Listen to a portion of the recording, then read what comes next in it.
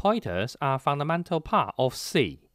A pointer is a variable which contains the address in memory of another variable.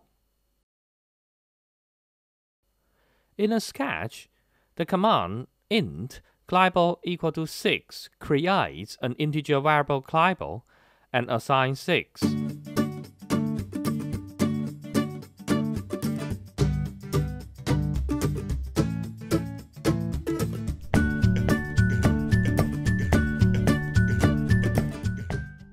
As you know, every variable is a memory location, and every memory location has its address defined which can be accessed using unary operator, which denotes an address in memory.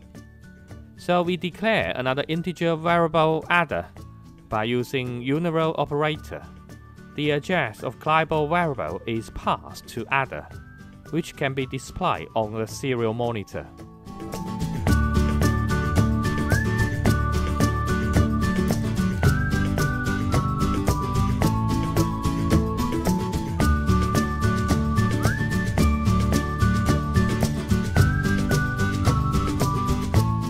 Apart from using clybot variable for direct access to the integer 6 stored on a memory, a pointer can also be used to access the 6.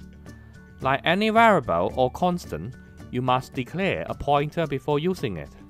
First, we declare the data type of the pointer, then followed by asterisk and variable name.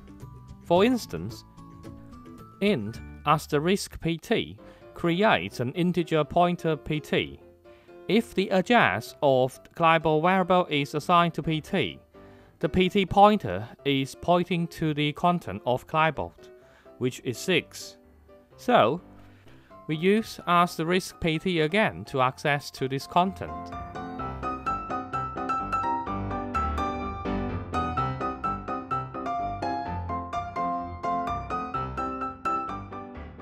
All valid C data types can be defined as the pointers type, such as float, char, and so on. For example, a float variable pi is declared with the value pi.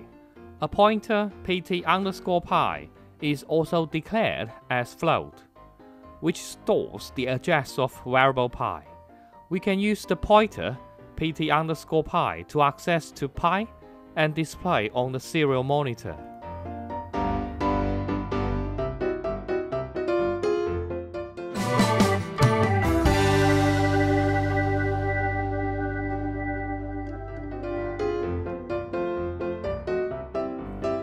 An array of pointers can store a list of data. Similarly, to declare pointers.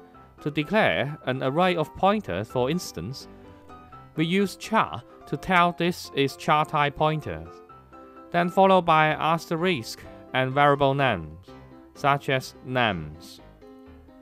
Since it is array, square brackets are after. We can use double quotation marks to store a list of names to the array of pointers. To access the individual names in the array of pointers, the index in the square brackets will specify the name to be accessed. A for loop generates I from 0 to 3 as index. Then I can access Tom, Chris, Ellie, and Laura and display on the serial monitor.